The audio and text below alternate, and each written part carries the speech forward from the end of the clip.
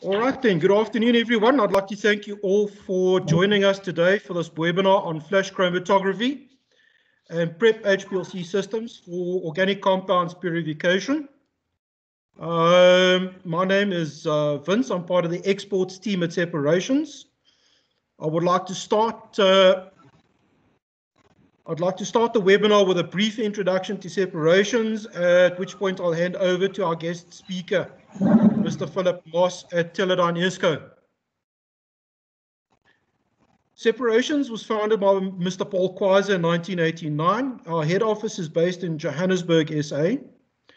We have 6 sales divisions, each focused on a specific set of workflows and techniques.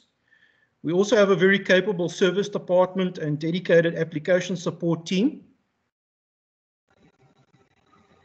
The oldest division at Separations is our Chrom Techniques division. As the name implies, the focus here is on chromatographic techniques like sample prep, TLC, flash chromatography, HPLC, and GC.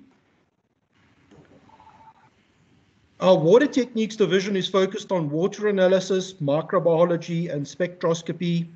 Techniques supported here include filtration, discrete analysis, photometric water analysis, environmental QC, membrane filtration, atomic absorption, and ICP. The Biotechniques division offers products and solutions for molecular biology, cell and tissue culture, and protein biochemistry. Techniques cover DNA, RNA extraction and purification, PCR, molecular diagnostics, and sequencing. Biopharm Techniques is a specialized division offering products and expertise to clients doing pharmaceutical production, biotherapeutics and vaccines production. Key suppliers include Paul, Applicon, and GE Healthcare or Cytiva for filtration technology, bioreactors, and cell culture media and sera. The Robotics division is focused on lab automation and equipment, mass spectrometry, spectroscopy, microscopy, and cellular imaging. Key suppliers include Hamilton, Sykes, Leica, Molecular Devices, Teledyne ISCO, Teledyne Lehman Labs, Evoqua, Radley's, Hardolf, and Nuve. Thank you for your attention. At this point, I'd like to hand over to our guest speaker, Mr. Phillip Moss at Teledyne ISCO. Phillip, over to you. Thank you very much. Good afternoon, Vince. Thank you. Well, firstly, I hope you can hear me okay. Yeah, I can hear you perfectly. Well, Phillip? That's good. That's a good start. The next thing I'm going to do is see if I can share my screen. Yeah. Which, if I can find the right presentation, that one. Can everybody see that okay? Can you see that? Yeah, that looks good. Okay. Well, good afternoon, everybody. Firstly, thank you for the opportunity to present to you today. Oh, sorry, a bit of background noise there. Yeah, my name's Phillip Moss, as Vince has said. I work for Teledyne ISCO, which is actually a US company. You can probably hear from my accent, I'm actually British. I'm based in the UK, so I'm kind of in a similar time zone to you guys. The presentation I'm going to give is really just an overview of some of the automation and purification options that are now available. Just to give an overview of the presentation, I'm going to talk a little bit about the company, Teledyne ISCO, and then move on to chromatography with a bit of background on flash chromatography in particular, and TLC. Then talk about some of the benefits of automating the flash chromatography in particular. Then move on to our flash chromatography products. Just give an overview of the sort of features and what's available now and how things have progressed, and then talk about flash and prep HPLC and how they both have a place in purification, and then finish off just with a little introduction on the preparative HPLC systems that are now available. Sorry, Phillip, can I interrupt you for a second? Yes, of course. We're seeing your screen still in PowerPoint and not the presentation mode. Okay, so what do I need to do? Just click on the little present button at the bottom. Okay. Hang on a second.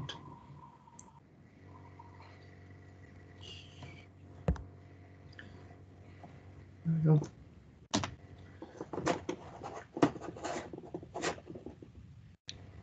Is that under display settings? Sorry to.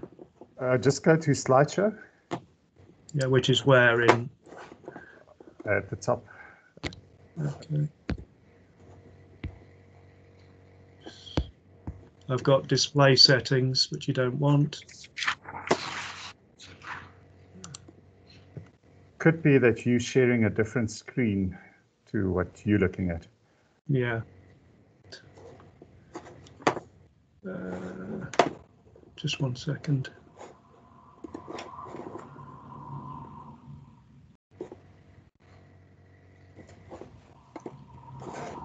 Right. Something called slideshow mode you mentioned. I'm not familiar with this with Teams, unfortunately. So, if you're within PowerPoint, you okay. can just activate the slideshow.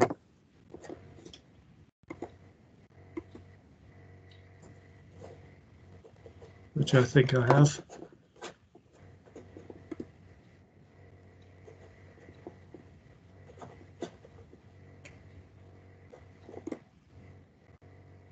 Where about? Yeah, I'm in PowerPoint now. Sorry. So if you click on Philip, you can just hit F5. Okay. Did that do anything? Not on my side. Maybe if you click on from current slide, which shows it.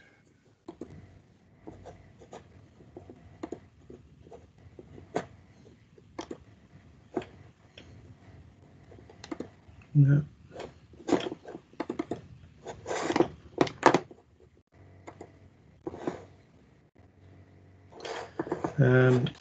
Sorry.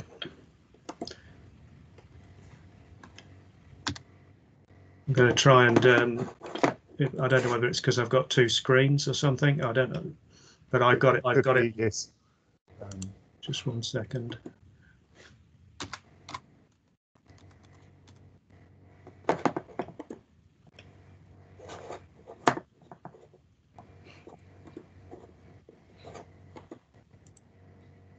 How's that? Did that do anything? No. Philip, are you able to maximize the screen? Well, the thing is, it is maximized my end. You see, that's it's max. Okay. That's the thing. It's just 1 second.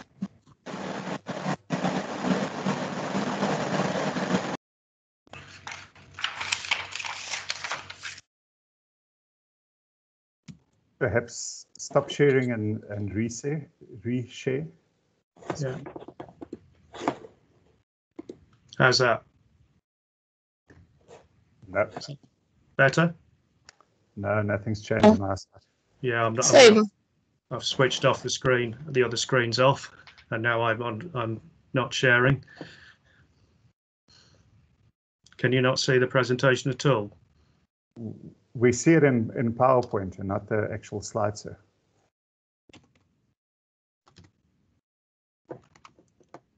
Yeah, well.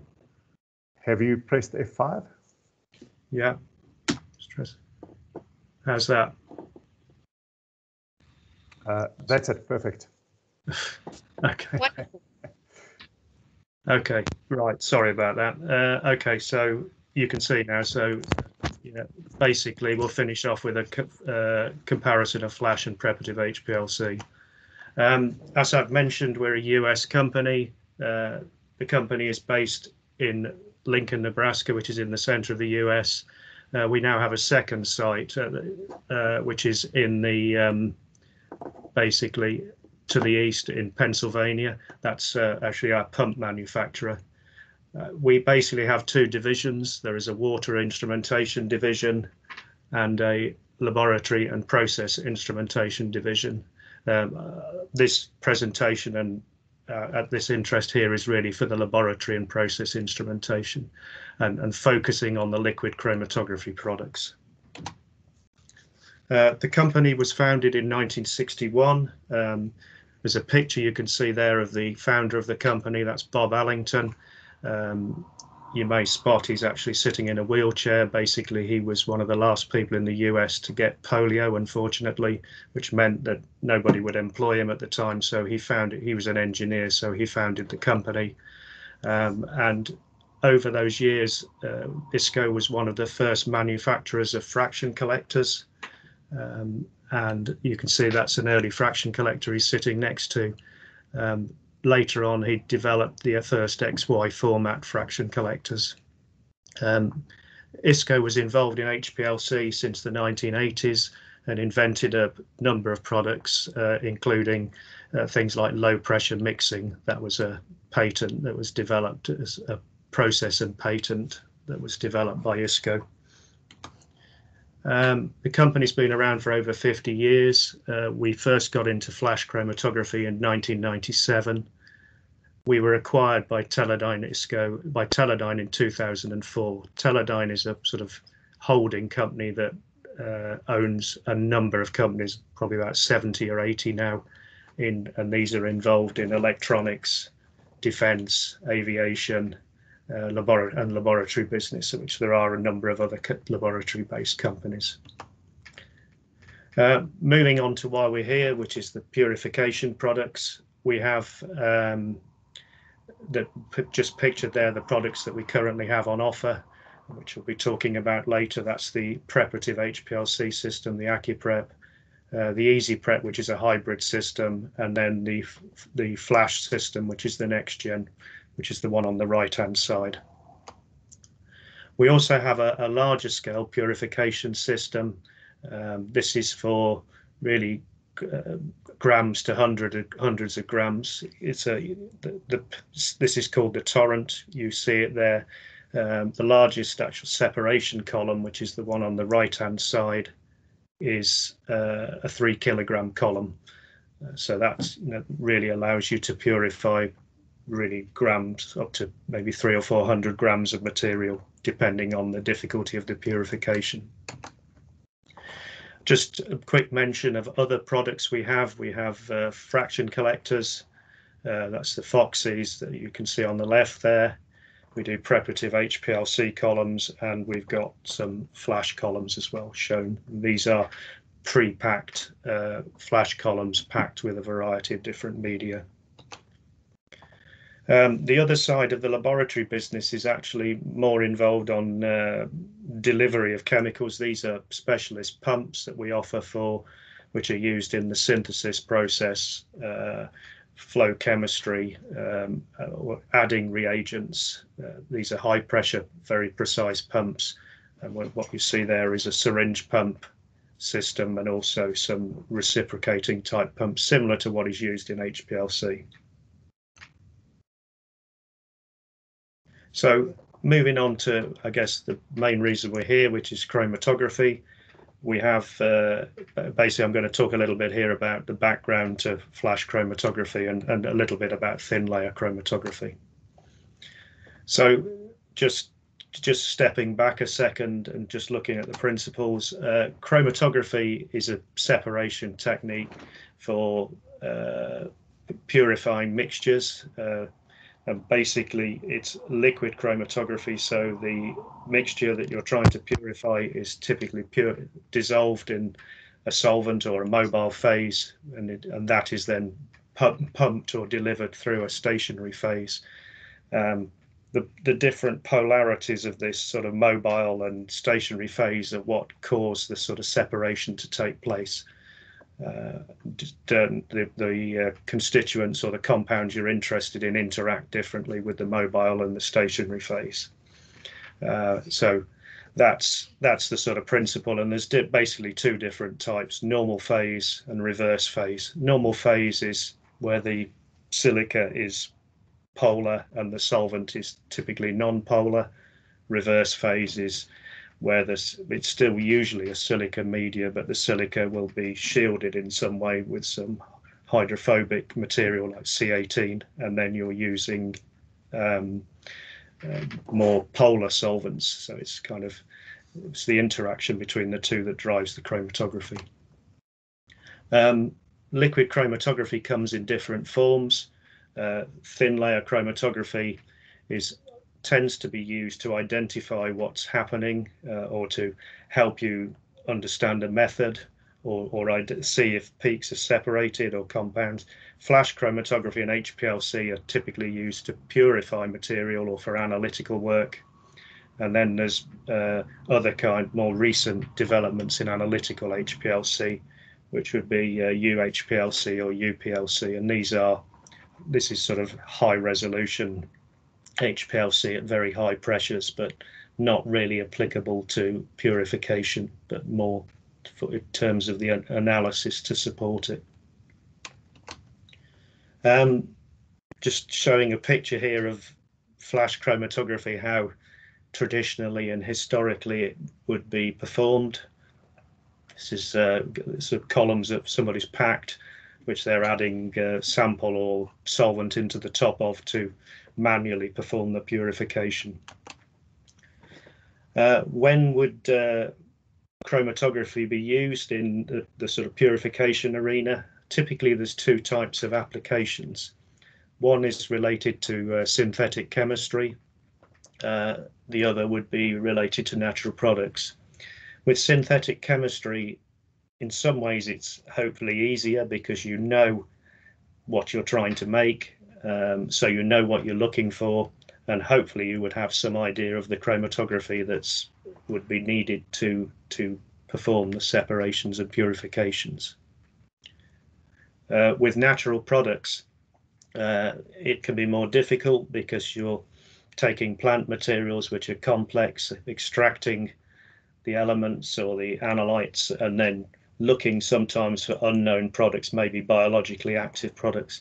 And when you start, you might not have any idea of the chromatography that you need to achieve those purifications. So just looking at the traditional method of glass column flash chromatography, which is still used a lot, typically you would mix the solvents by hand to make the mixture that you need to perform your separation. You would pack a column with loose silica. Column is typically a glass tube, and pour the sample in. It's sort of wet packed. Sometimes you use air to pack the column, or compress the silica to help with the packing. You then load the sample at the top and then add the solvent, and then you basically manually collect fractions as the solvent comes through the column, bringing through the hopefully separated components that you're interested in.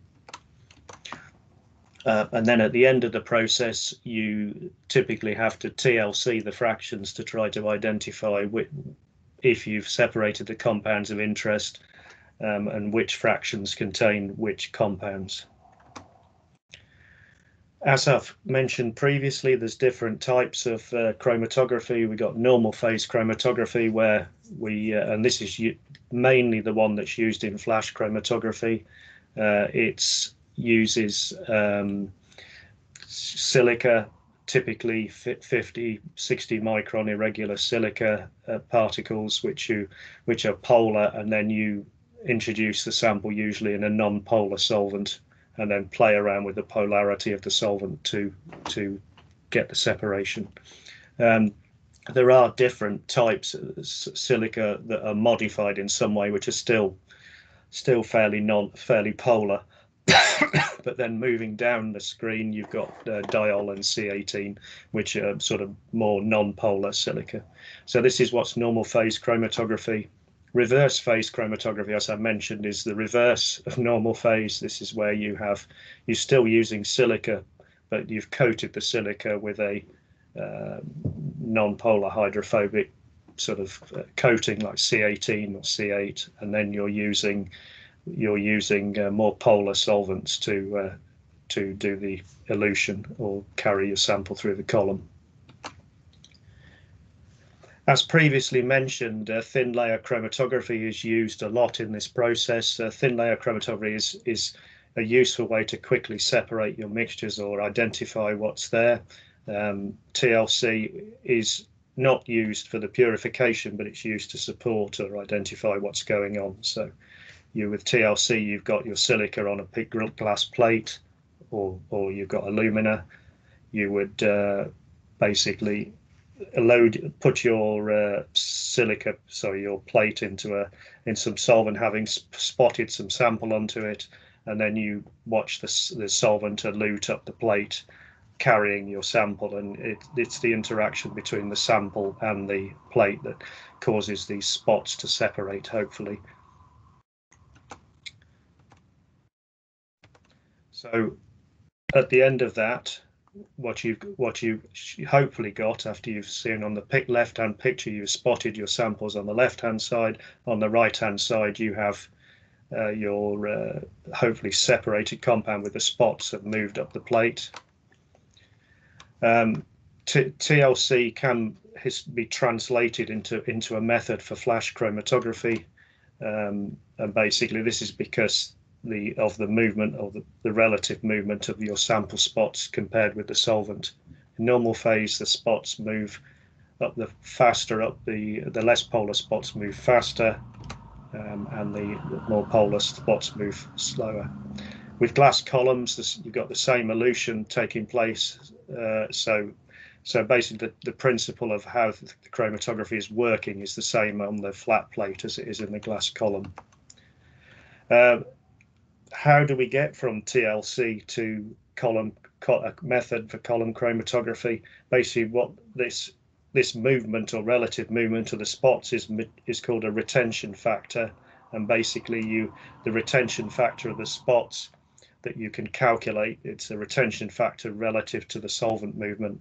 You can correlate that into column volumes. It's basically an inverse correlation. So once you know the RF values, you can work out how many column volumes are needed to move the sample through the system. There's a lot of disadvantages of glass chromatography. The first one is it's very time consuming. It's only isocratic, so that means you typically only use one mixture of solvent. So you take the mixture that is the best chance of separation, and that's what you have to use all the way through the process. It's a manual process. You've no idea when you've collected fractions where your compound is going to be, so you have to do a lot of TLC work. And because you're working in this manual process, there's a lot of handling going on. You're handling silica, which is not very nice. You can be breathing the solvents, and then actually pouring solvents into quite tall columns is not easy, especially if it's dichloromethane, which is very heavy. So a number of years ago, there was a big push on from the industry to try to automate the flash chromatography process. An automated system really consists of solvent reservoirs. We're then using a pump to basically pump the solvents through the column. Because we have a pump, we can now use some kind of gradient formation to mix solvents or change the mixture of the solvents during a run. We have to have some way to introduce the sample, which could be liquid or could be solid, or some kind of suspension. Then we have a separation column, and we have a detector, basically, and the detector hopefully can be used to reduce the number of samples that we need to look at, or the number of fractions. The detector can also control a fraction collector, so you basically collect fewer fractions potentially, and so have much less work to do after the separation. So trying to look at some of the benefits of automation flash chromatography. In the early days, they made a kind of little experiment, just trying to separate these two amide compounds, which have different RF values here, these RF of 0.18 and an RF of 0.10. when you try to separate these, this is just showing an attempt at separation in 30% ethyl acetate and heptane. So what we did was to simulate an open column purification by using actually an automated system, but pumping the solvent mixture constantly. So just pumping an isocratic mixture of solvent. So on the left-hand side here, you've got this is using a 12-gram column. So and the goal was to try to purify these compounds 100%. So when we used on the left-hand side 30% ethyl acetate in heptane, we've got a number of fractions here that have been collected over the run. So we've actually connected 10 fractions, but as you can see, some of them are not pure. The second run here was using a different solvent mixture of 25% ethyl acetate with heptane. So this time we've collected 11 fractions, but we have only one of them. So there's one impure one, but there's 5 pure fractions of A and B. The third separation was going to 20% ethyl acetate, where we've achieved a complete separation of the pure A compound and the B compound, but to do that we've had to collect 22 fractions. So that's kind of the best you could do in a sort of classical sort of manual flash process. So then we've taken the same process again and shown it with a step gradient, where instead of using a constant mixture of solvent, we have changed the solvent over time, but in steps. And in this particular instance, on the left-hand side, we have basically collected 6 fractions of A and 6 fractions of B. We've achieved some purification, but there are actually 15 fractions there. But on the right-hand side, we've done this is showing a linear optimized gradient. So you're doing a separation from 10% to 30% ethyl acetate in heptane. We've produced 16 fractions doing that, but have achieved some pure. Basically, 14 of those are pure, basically. So then, just to try to summarize all of this, if you choose the isocratic separation, which is the traditional way of doing it, in that example, we had to collect 22 fractions. We used nearly a litre of solvent, and it would take about 30 minutes if you knew what you were doing. In the step elution process, we could reduce the number of fractions to 15. We reduced the solvent a little bit and reduced the time a little bit. But the real gains come with the optimized gradient. So with that, the time was similar to the step elution, about 16 minutes. We've only used 660 mils of solvent instead of nearly a litre. And the time for the purification is nearer 20 minutes, not 30. So looking at an overview of a typical flash chromatography system, we've got one here. We have, this is actually our previous generation system, the RF, but they're all pretty much similar in the way they work. You've got solvents and some kind of solvent management system.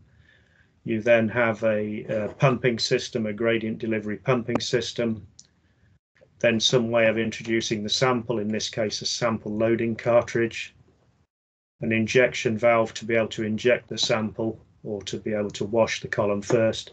Then you've got a column holder which holds the separation column. And then after that, you've got an integrated detector and fraction collector. And all of this is controlled by an integrated PC with touchscreen controller. As I've mentioned, we've been making these systems since 1997. I'm just showing the history of the systems here. The SG100 was the first one, that's on the left-hand side. Then we've got the 100C. The companion was launched in 2002, the RF in 2007, and the next gen, I think, in 2018. So there's quite a history and quite an evolution of these products in terms of their capability. So just focusing a little bit on the next gen now, as I said, they were launched in 2018. There are basically three types of next gen. We've got the 300, the 300 plus, and the next gen system. I'm just going to, for the benefit of saving time, just touch on the 300 plus, which is the one with the most features and benefits. The other two systems have, slightly reduced capability, but are still very good in terms of what they can offer and in terms of value. So we have software control via this 30 or 37-inch touchscreen and inbuilt computer. The reason the system is called the 300 is because it runs to 300 mils per minute and a minimum flow rate of 1 mil. Maximum pressure limit is now 20 bar. Typically with glass column chromatography, you're working at 1 or 2 bar. With these systems, because you're pumping, it's good to be able to go to higher pressures, particularly with reverse phase chromatography, because that can help with the resolution. We have an injection valve there, which is a solid load injection valve.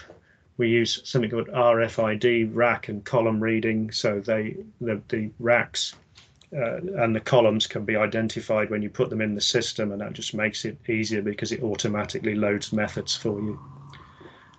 The systems have a lot of safety features. They've got active solvent and waste level sensing and air purge.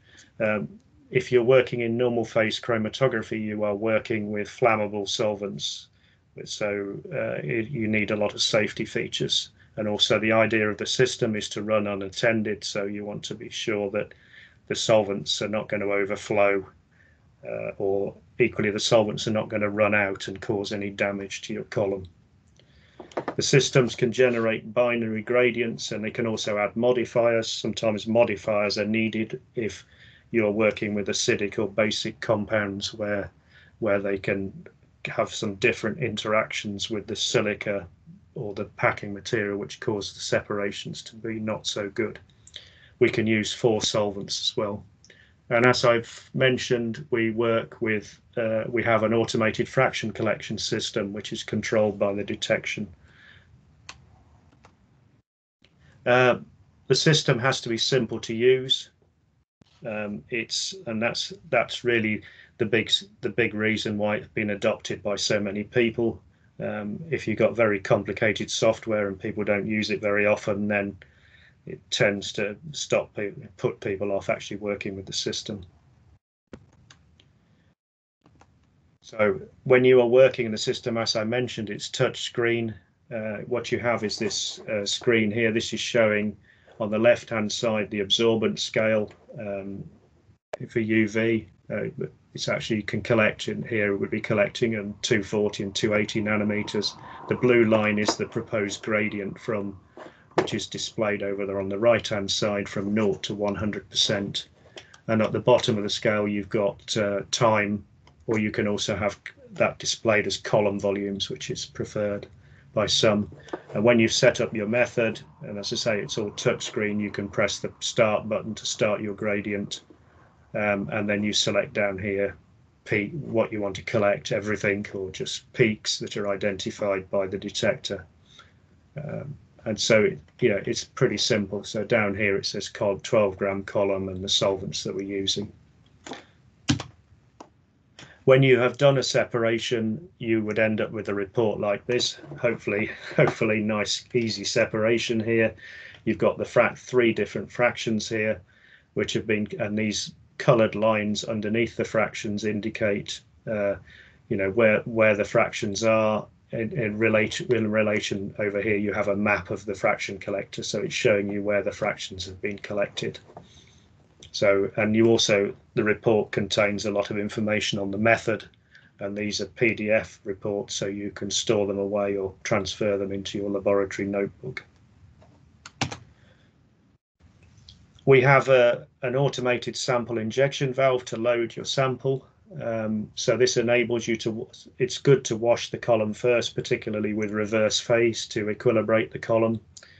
And then you can either load the sample by injecting it using if the sample is soluble in the mobile phase that you're using. Sometimes the sample is not soluble in the mobile phase that you're using, so chemists would typically do what they call a solid injection, where you mix the sample with silica and then dry it. And effectively what you're doing is packing a pre-column with your sample already absorbed onto it. And the pre-column in this picture is shown here. It's not got any silica in it, but it's this sort of column that's sitting here, and this would actually sit on top of the valve here, which sits on top of the separation column. Once you have set the system up and press run, the injection process is really kind of automatic, and then at the end of the run the system does a wash to make sure you don't have anything left behind for the next person using the system. We've got a pumping system which consists of dual pumps. They're syringe pumps in this case. It's a high pressure gradient formation, which means the gradient delay is less than a low pressure system. The gradient accuracy is 1%, and the pumps can pump from 0 to 100% very reproducibly. And the real test for these pumps is pumping solvents such as methylene chloride or dichloromethane, which are very dense, pumping these at high flow rates, and also typically the solvents might be on the floor underneath the machine and the machine is on the bench. So this is a challenge for any pumping system, which these pumps can cope with very well. Also, it's important to mention that the system works at high flow rates without making too much noise. As I've mentioned, the system works with you've got the option of 4 solvents, but it delivers a binary gradient, and then there's the option to add a third solvent as a modifier. This is useful because you don't have to pre-mix the solvents before you start if you have issues with acidic or basic compounds. You can change those solvents at any time during the run, so you could start a gradient between solvent A and solvent B, and then later in the run change so that you're making a gradient between solvent B and solvent C, for example. As I say, you can choose any of the 4 solvents as 2 at a time and program in solvent changes, or you can make the changes in real time during the run. And as previously mentioned, the solvent monitor knows the solvent level, so you should not run the column dry, and you should never overfill a waste container. The 300 systems can fit a column up to 330 gram in size, which is really a 10% loading would enable you to purify up to 33 grams of material. The optimal loading would be 1%, which you would use in a difficult separation. Sometimes people want to do occasional separations on a larger column, and what's shown here on the picture is the system sitting next to an adapter which is holding a larger column, in this case a 1.5 kilogram column, so that you can, if you've got occasional separations where you want to purify larger amounts of material, that is possible. As I previously mentioned, there are many safety features in the system. We've got automatic level sensing, a lot of anti-static tubing, because high flow rates and non-polar solvents is a potential to generate static electricity, which you don't want. There's a pressure limit setting in there, vapor sensors to detect leaks. And then what's shown on this picture is a fraction collector enclosure. So if you are working in an open lab, you can put the option of this enclosure over the fractions, so to reduce the amount of solvent vapor in the lab. There are a number of detection options. We've got UV, which is the most common, UV visible, integrated evaporative light scattering, and then we have integrated mass spec as the sort of ultimate option. And these detectors are available on all the systems. So if we look quickly at the UV, as I've mentioned, it's 200 to 400, or 200 to 800. It's actually a diode array detector. You can change the wavelength during a run. I mean, typically you know what wavelength you want to run at, but if you've made a mistake or something, you could change the wavelength. The most common option people would choose would be to use 2 wavelengths to look for the compounds, and then each of those wavelengths to trigger the fraction collector. We have an option called all wavelength triggered fraction collection, which basically averages wavelengths from the diode array to its way of scanning to see if there's any activity at another wavelength. I'll show you an example in a minute. And then we have another option called automated baseline correction. With some solvents working at certain wavelengths, you will have issues where as the gradient changes, it will have an effect on the UV. So the baseline of your run will be increasing or decreasing, which can make it harder to detect the compounds because the software is looking for slope changes. So we basically have this baseline correction which allows you to run and detect. For instance, with ethyl acetate, you could do a run at 220 nanometers, which is where ethyl acetate absorbs, and then correct for the effect of the ethyl acetate and still see the peaks. And there are other features, purity indicators and purity ratios in the software. Looking at all wavelength detection as an option, basically on this example here, you've got a red trace which is running this green tea extract and monitoring at 254 nanometers. And in this case, the green tea is not resolved, but you've got 2 compounds there shown on the red trace. The green trace is using this all wavelength feature where we have scanned across a range of wavelengths, say from 220 to 300, and averaged those wavelengths and produced this sort of composite trace. And by doing that, we've actually improved the sensitivity compared with 254 for 2 of the peaks, but we've also identified a third peak, peak A, which you didn't see on the 254.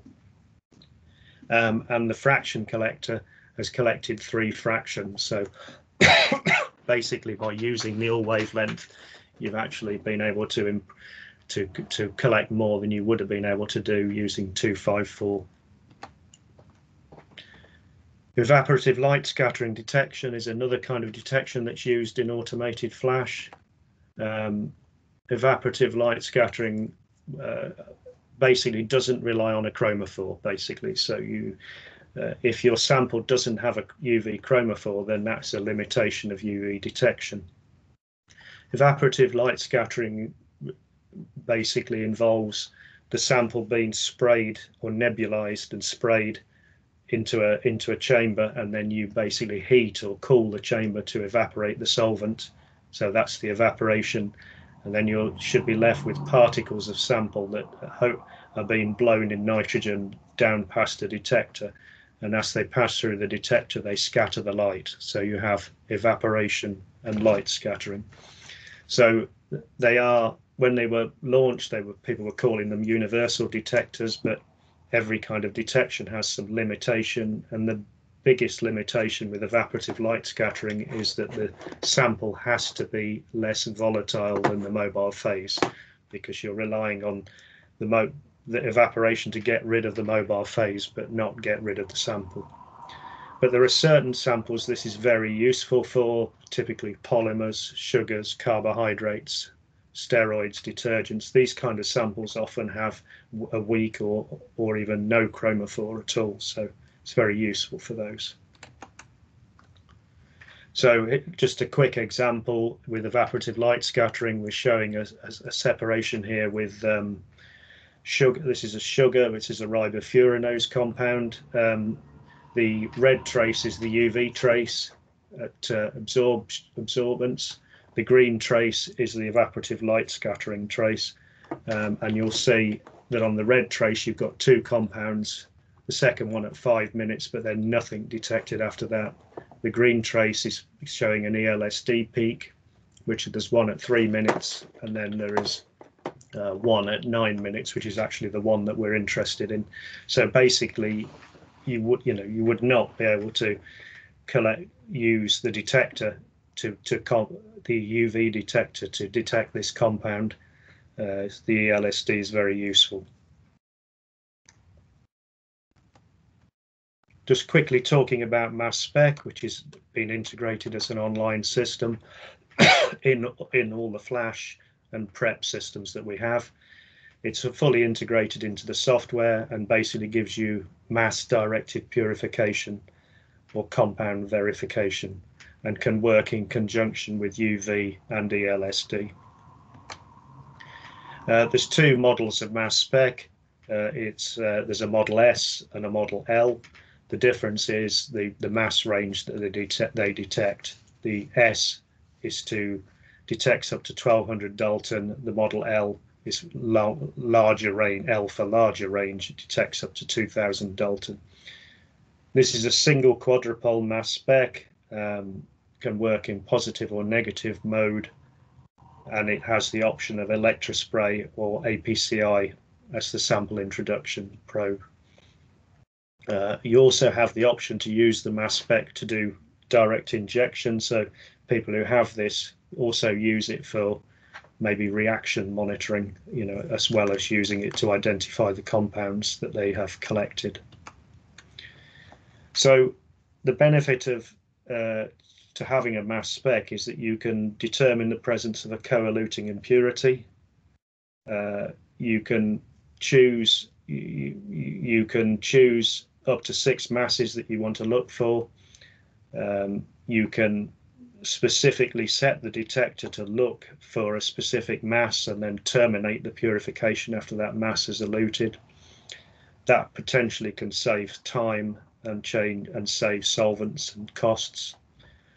Having the mass spec in the system can reduce the need for a lot of post-purification analysis. You don't have to do so much TLC to identify the spots. You don't have to do a lot of post-run LCMS or to identify where the fractions are.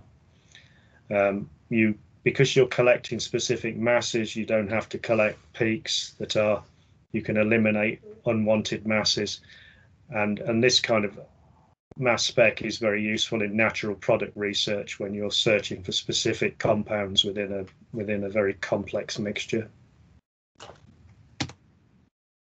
Just a quick application example, looking at this is to show using what we call wide polarity range chromatography as a screening method to show how this can be useful with things like natural products and complex mixtures. So what you can do is use a range of miscible solvents to elute compounds off a column.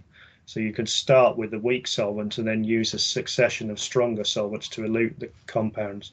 If you remember, I said you could change the gradient. So if you have a complex mixture, this would give you the best opportunity to elute the unknowns, and also you can suggest look at which solvents to use depending on the polarity range.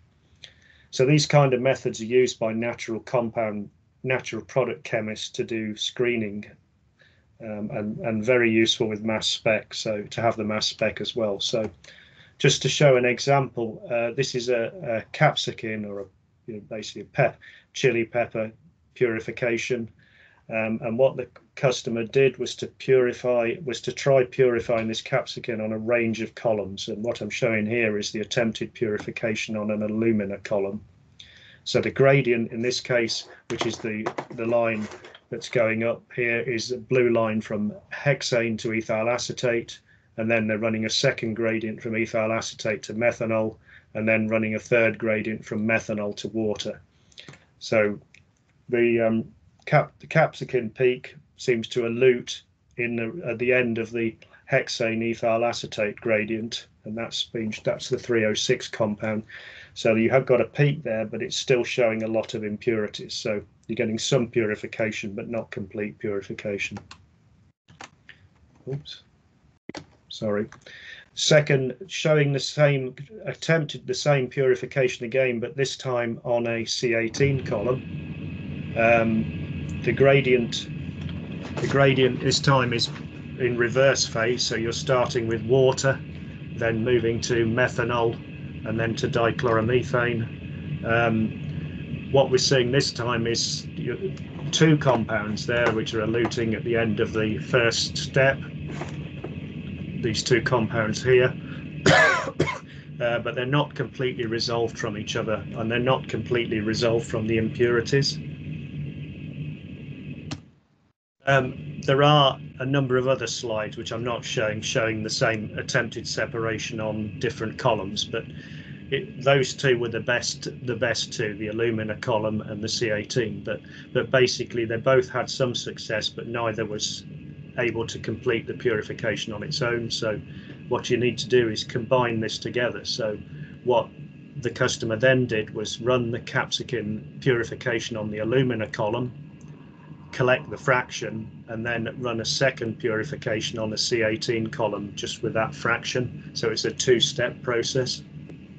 Now, what we'd learned from the initial screening is that the active compound on the C18 column came out in the methanol water phase, so you didn't need to continue that reverse phase gradient into a third non-aqueous reverse phase gradient.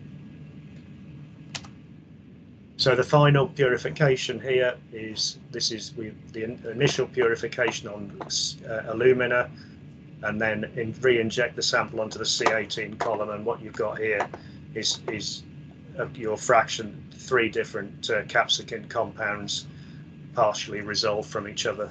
So, and this mixture that you've then collected could be then analysed on a LCM, on a PrEP LC. So that's just finishing off talking about flash chromatography. If you need to know more about that, this booklet is very useful. It has a lot of information on flash and TLC and how to go from one to the other. Just talking now about preparative HPLC. Why or when to use PrEP or what flash, and then finishing off quickly on talking about the PrEP systems. So the goal when you're doing any separation is to purify a mixture of compounds. So the questions you would ask is, how much crude material do you have? What's the relative concentration of the target compound that you compared to the crude mixture? How difficult is the separation? And what's the final purity required? If you look at the makeup of a flash or a preparative HPLC system, they're basically the same. You've got solvents, pumps, sample introduction, column, detector, and then you've got some of your fraction collector here.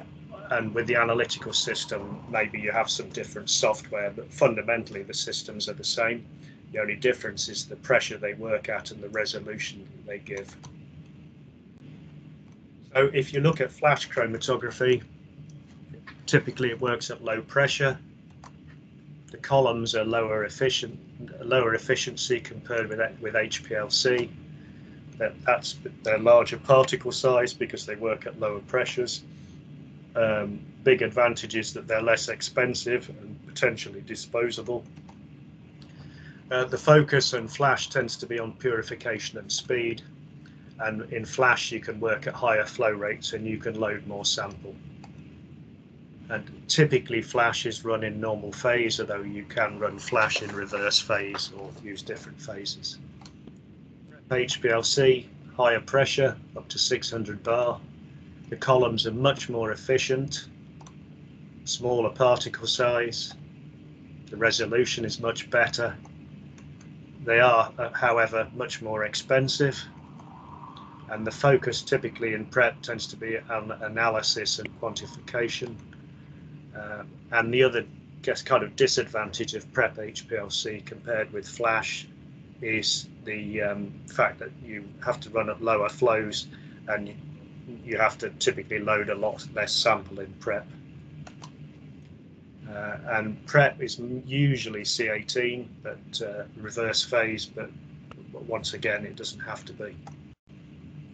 So if you look at the advantages of preparative HPLC, higher resolving power, it's information-rich detection. There's many different detection options, and you've got a very wide range of stationary phase chemistries available. The advantages of flash chromatography is speed in terms of purification of milligrams to grams of material. You can quickly remove the majority of impurities in one run. It's much cheaper to run than HPLC. In terms of the cost of the system, the amount of sample you can load on a column, and the cost of the column themselves is much less expensive. Method development time tends to be less with flash chromatography as well compared with prep. In conclusion, I'm not trying to make an argument for using one or the other. Basically, the real answer to the question is you can use one, the other, or a combination of both, depending what you're doing. So typically, you would use the high capacity of flash in terms of the amount of sample to remove the bulk of byproducts and other interferences. It may be that flash can give you the purity that you need, because you don't sometimes need to have 90 or 100% purity. Once you have run the sample through the flash system, you've reduced the amount of material, but increased the concentration of the compound of interest. And it's that semi-purified material that you could then inject onto a prep HPLC for the final purification. So just to quickly talk about the prep system, this is the AccuPrep 150. It has the software is very similar to the flash system. If you can work our flash systems, you can work this system. Flow rate up to 150 mils a minute, touch screen, small footprint, and all the detection options available. The software, as I say, is based on our PeakTrex software. It's common to all of our systems. The system uses the automatic RFID racks to identify the fraction racks you're using. It has the automated solvent and waste level sensing, and can work with up to 6 solvent lines. It's a binary gradient system, but you have a choice of up to 6 solvents. The footprint is very small. Most labs these days have more equipment and less space. Specifications, as I mentioned, up to 150 mils a minute, 6,000 psi or 400 bar pressure, UV vis, ELSD, mass spec, and then the system generates binary gradients using high pressure mixing, and then you've got a range of different sample introduction options. So I'm going to quickly skip over that. So we have a range of automation. You can inject the samples manually. We have what we call a auto injector, which is a way of repeat injecting samples. I'll talk about the automation in a minute. We have a column selection valve, waste tube switching valve, so you can run multiple samples and put the waste of each sample into a different tube. We have a large volume sample load pump. This is for peptide samples typically, which tend to be very large and dilute. You can add modifier with a third solvent modifier pump, and then we have different rack options for large samples and various different rack sample introduction options or fraction collection options. Automation options, we have an auto injector, which is a way of injecting sample so basically you have the same sample that you want to inject multiple times. It's a single sample multiple injection system. An auto sampler would enable you to inject multiple samples, and there are 2 different sizes of auto sampler, which the 4x2 is pictured at the bottom here. This has 4 extra fraction collector racks and 2 racks for samples. We have so I'm not going to talk any more about the prep system. Just to finish off, just to mention the hybrid system, which is our easy prep system. This is shown here. This is a combined flash and prep system. So you have the software PC control collector, and then you have a column loaded here for flash separations, and then you have a second column and injector here for preparative separations. So you could perform flash and prep on the same system.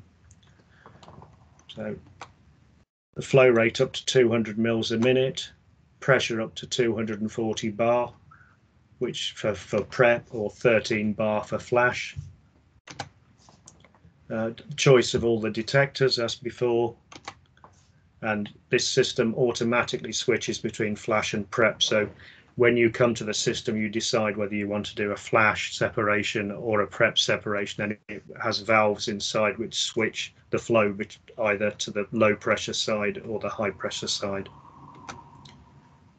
And the automation options that are available for the prep system are also available for the prep injection on the Easy Prep. So we have the auto injector, the auto sampler as well.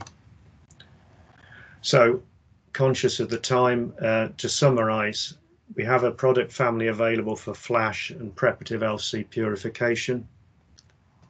All the systems are easy to use and use similar software. We have a range of detection options available, and we have automation available for preparative HPLC. There are multiple safety features which are very important for these kind of systems, and the systems are small in size, which is becoming increasingly important as our laboratories run out of space. Thank you very much for your time, and well, if anybody has any questions, I'll hand it back to Vince. Thank you, Phillip. Thanks.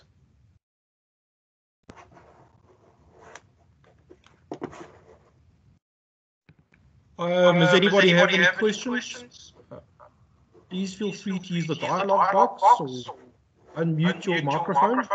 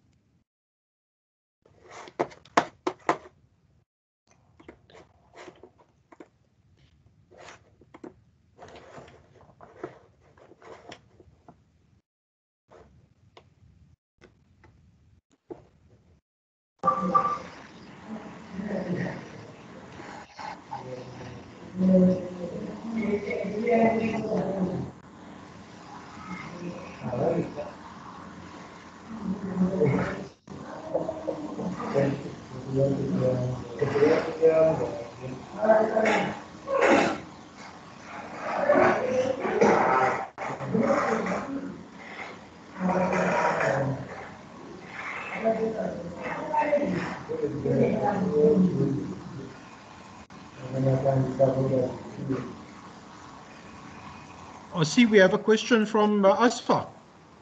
Asfa, would you do you have a question perhaps?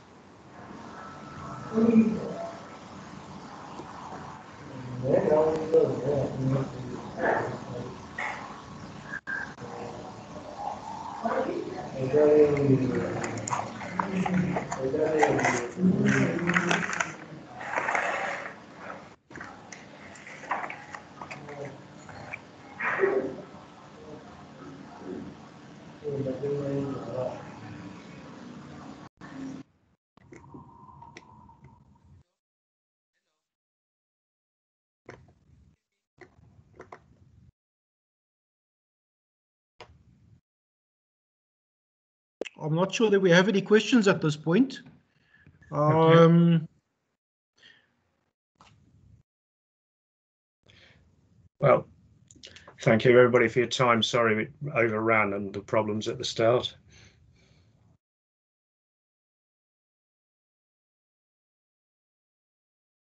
Phillip, thank you for presenting today. It was a really great presentation.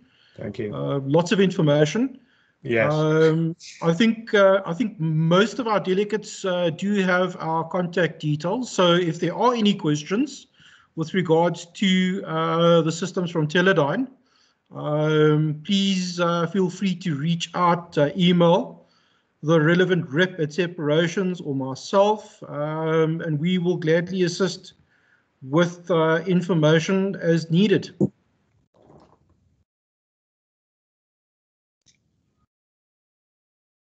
Thank you.